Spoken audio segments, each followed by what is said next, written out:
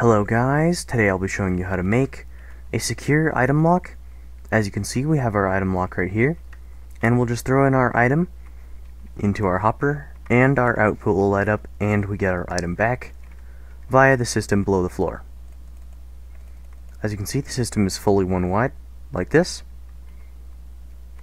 And then obviously you can make this connect to a door or whatever else you want secured. Let's get right into our tutorial on how to build it. First off, we'll start at the bottom. You'll need 2 blocks with a block up on each side.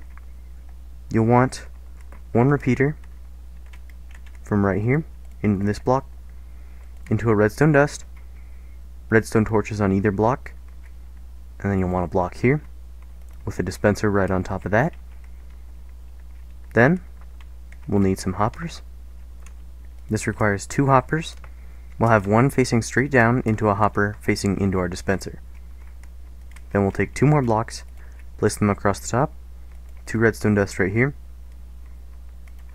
a redstone comparator, and then this will be your output line, so whenever this turns on, your output will be on. So we'll just show that by connecting it up to this lamp. And then, you can see, we can just quickly put in blocks right here, cover up the top, and then put items in the item filter. So we'll just drag them all the way across, and then you'll want 18 in the first slot, like that. And then as you can see, if we throw 1 in, we'll get it right back, and the output would be activated.